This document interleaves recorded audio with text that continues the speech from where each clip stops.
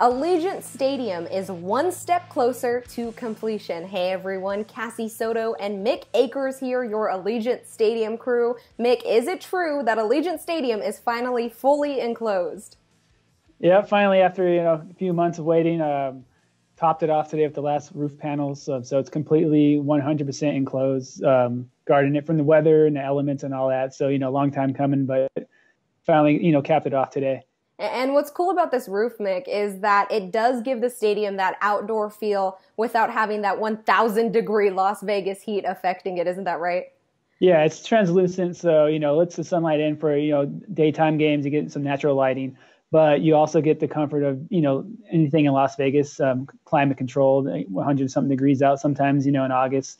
So nice outdoor feel with the indoor elements of 70-something degree weather instead of 100-something outside. Yeah, well, we know that construction is obviously continuing because it has been deemed essential. What are sort of the precautions that Allegiant Stadium, the workers there, are taking to just be safe overall?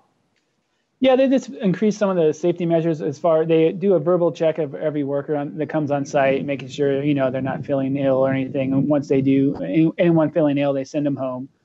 They increase their cleaning operations, sanitizing operations, no group work, large group work. They're going by the 6-foot social distancing, all that, and they're kind of progressing as the governor adds, new precautions. So, it's kind of like, just like any other essential business, they keep adding on some new guidelines. So they're just kind of staying on top of those. Well, now that it is enclosed, what's sort of the next big milestone? Or will we see a lot of more cosmetics on the inside being done because now rain won't be a factor, won't affect any of those sweet black seats they've got put in there? Yeah, I'd say as far as anything visual, if you're driving by, it's just going to be continued landscaping and paving and sidewalk work around the stadium. They've been moving off some of those trailers one by one that they've had on site since beginning. So once those are all gone, they'll start paving that over there. So, and they have a whole bunch of it going around the stadium now with sidewalk and everything. So it's starting to actually look like the stadium instead of just a dirt lot with a structure in the middle of it.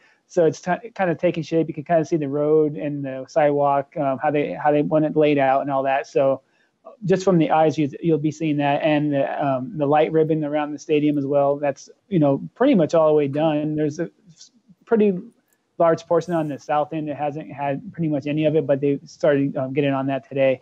Inside, they're working on the seats, video boards, the Al Davis Memorial Torch, all kinds of stuff. But once we get in there, one of these days, we'll be able to update on that as well. All right. Well, when that time comes, Mick, we can't wait for that. Thank you, as always, for the updates. Hey, thanks for having me. Well, that was Mick Akers. I'm Cassie Soto. Everything you need to know about Allegiant Stadium, head on over to vegasnation.com.